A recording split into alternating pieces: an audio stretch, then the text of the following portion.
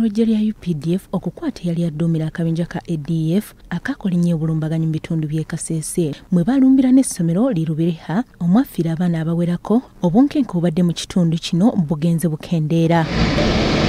Oluvannyuma lw'emirembe okudda mu kitundu kino wategekeddwayo emisinde egimanyiddwa nga International Rwenzori Theluji era baritazaale kule akakasiza nti enteekateeka ziri mu giya nnene. Then people can start preparing the hotels accordingly, the food accordingly, and any other the border riders will benefit obviously. Those who are tour guides will benefit, and this time we want to seriously combine it.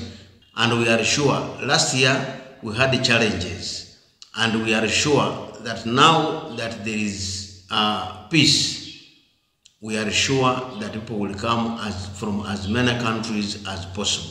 Baritazaala asabye abatwala w'hoteeri mu disitulikiti y'e Kasese ez'enjawulo okuteekateeka obulungi ebisulo byabwe kubanga omukolo guno gwakwetabwako abantu abasoba mu 1,000.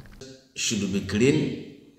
The frontline workers, those who work in the hotels, should be able to have a welcoming language to our people, and always we should ensure that even the meals prepared are on standard.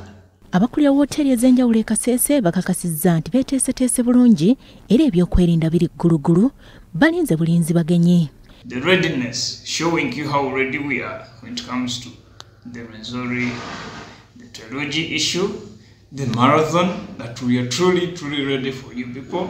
Babukinge mangu sobole okubateekera obulungi batuuke wano nga buli kimu kiwedde okuteekateeka. Tuli mu kwongerayo okuzimba units endala tusobole okusuza abantu abasingako kuba omwaka oguwedde. Ezimu ku nguudo mu kitundu kino zaatandise dde okuyooyootebwa. Rwenzori Theluji Marathon mikolo egikolebwa buli mwaka mu disitulikiti y'e Kasese nga gikuŋŋaanya abantu bangi mu kitundu kino.